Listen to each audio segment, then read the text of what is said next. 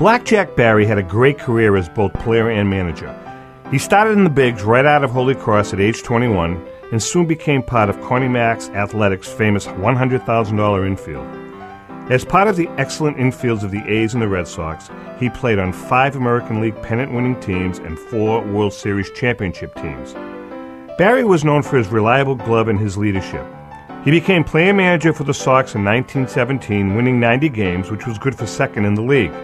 He served in the military during World War I, missing the 1918 season, and retired soon after his return in 1919. Barry went on to coach for 40 years at his alma mater, Holy Cross, retiring with the highest winning percentage in the school's history. His 1924 team was undefeated, and his 1952 team was the first and only New England team to win the NCAA championship. And that's another T206 moment. Go to www.T206players.com to learn how you can order your copy of the T206 Collection, The Players and Their Stories. This wonderful book will give you a glimpse into our past and show you how each player helped to shape our national pastime. The T206 Collection, The Players and Their Stories, coming to bookstores and online this coming spring.